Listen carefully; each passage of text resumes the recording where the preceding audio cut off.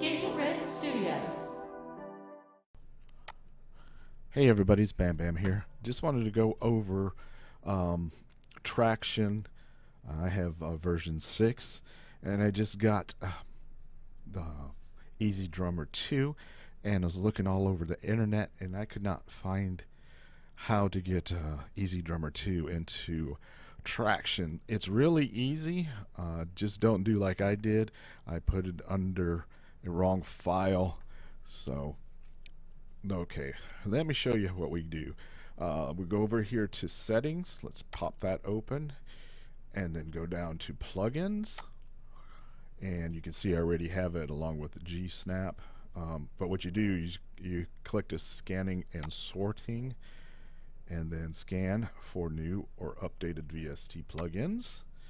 And right here is where you need to really know what file it's in. For some reason mine went into Cakewalk and I wasn't paying attention, but you could highlight that and say no, I don't want to check that one out, and then with the plus button you can find out what file it might be under and go from there. Okay, so let's cancel that, and then we'll come back over here, and what we do is we hit this blue ribbon, I guess what it looks like with the plus sign. What I'm doing is hitting the mouse with the pointer finger, bringing it down into here, and then it's going to give us a pop-up, and then like I said, I have it under Cakewalk, and I'm going to have to change it.